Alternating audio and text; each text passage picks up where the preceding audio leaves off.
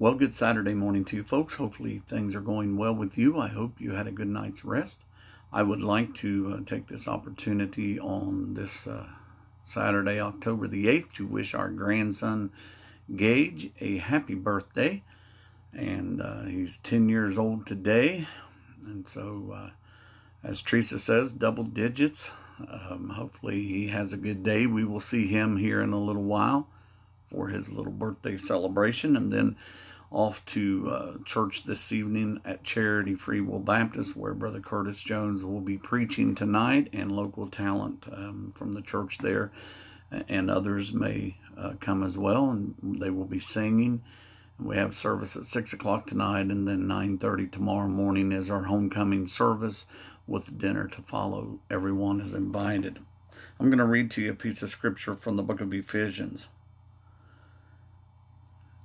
In the book of Ephesians, in chapter 2, in verse 13, "But now in Christ Jesus, ye who sometimes were far off are made nigh by the blood of Christ. For he is our peace, who hath made both one, and hath broken down the middle wall of partition between us, having abolished in his flesh the enmity, but even the law of commandments contained in ordinances, for to make in himself of twain one new man, so making peace, and that he might reconcile both unto God in one body by the cross, having slain the enmity thereby." There is no one else worthy to worship, no one else fit for us to worship. And so we today worship him. We give him thanks for everything here, but also when we leave this life, it has been said, no doubt, millions of times, that we don't know what heaven will be like, but we do know that he will be there. And we do know that we will worship him and that we will praise him for everything he's done for us.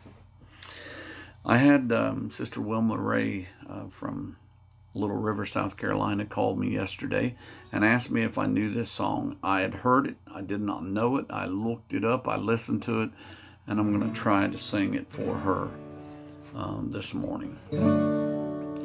If I leave this world of sorrow sometime before you do, just look for me in heaven, and we'll talk the ages through. But at first, if you fail to see me, let me tell you where I'll be. I'll be thanking Christ, my Savior,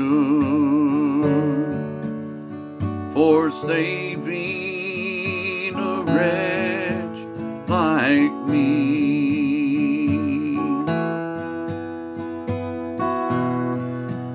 But if you should reach that city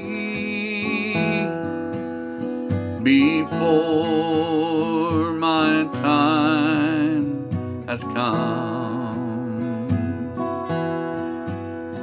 perhaps you'd like to greet me when my race down here is run. Just wait, for I'll soon be coming across life's ebbing sea. And I'll tell you now, dear loved one, just where to wait for me.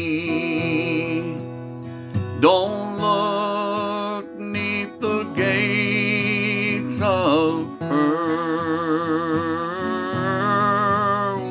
Don't look on the streets of gold. Don't look by the walls of jasper, nor among the many sights untold.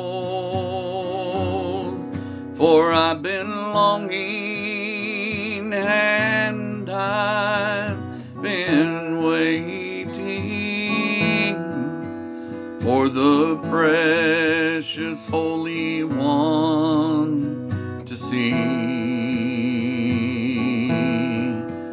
There I'll be through the countless ages.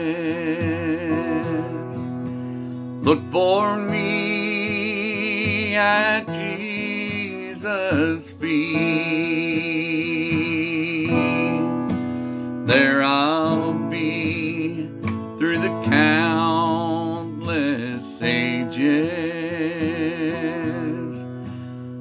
Look for me at Jesus' feet.